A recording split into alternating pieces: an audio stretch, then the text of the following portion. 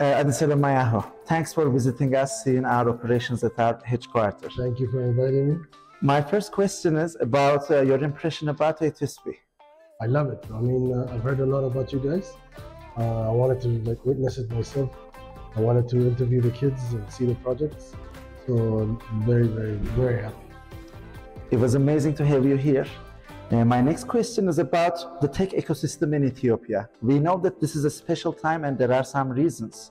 And from your perspective, why there is a great opportunity now in Ethiopian tech ecosystem? I think mainly because we have a ton of young people. We have 34 public universities.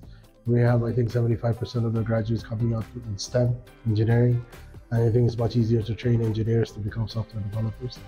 I think because the talent demand globally is also shifting from that of Eastern Europe to India, from India to places like Nigeria, Kenya, eventually obviously Ethiopia.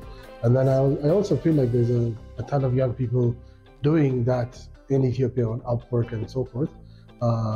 Individually we're successful, but collectively we still haven't sold the country as a potential tech hub. That's the problem. Companies who can hire talent from Ethiopia. So you know the culture, you know technology.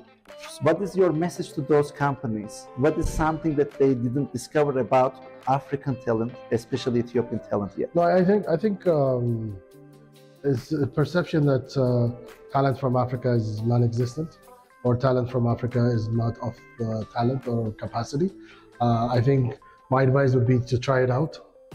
Don't give us 100% of your work, give us 5%, 10%, test us, and then make a decision, right? And I think you guys are probably the best talent pool there is in the country. So this is about Ethiopian diaspora. In our previous conversation, you mentioned that indeed in Africa we can follow Indian model. So the outsourcing started not out of Purdue, but Indians who were in the developed world who started giving some work to people back in the country. So what can Ethiopian diaspora in US, in Europe can do for Ethiopia? Very simple. Outsource talent, outsource work.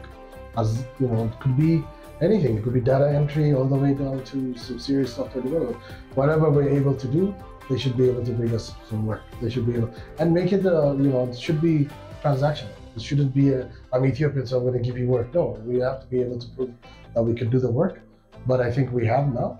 I think if the likes of Google and ChatGPT can find talent in Ethiopia, there's no reason why others can't. I think, like I said, I think the really successful kids that are out there at home right now doing remote work, they're not talking because they don't want the government to know. They don't want anyone for obvious reasons.